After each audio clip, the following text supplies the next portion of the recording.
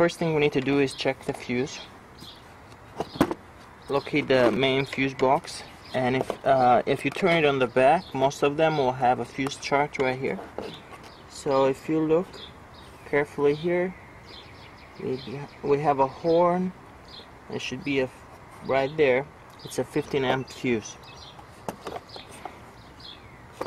So if you count here, we are 1, 2, 3 columns, and then if you start from this fuse, 1, 2, 3, 4 fuses up.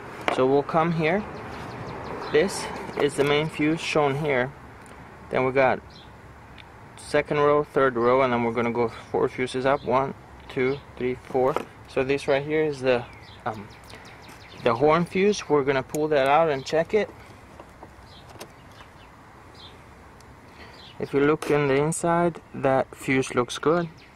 So we'll reinstall it.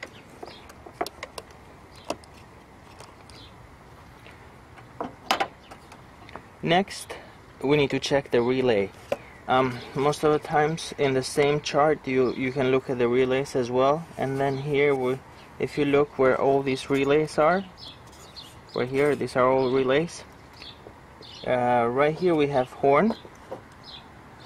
So that would be second row, 1, 2, 3, 4 relays up. So this is first row, this is second row.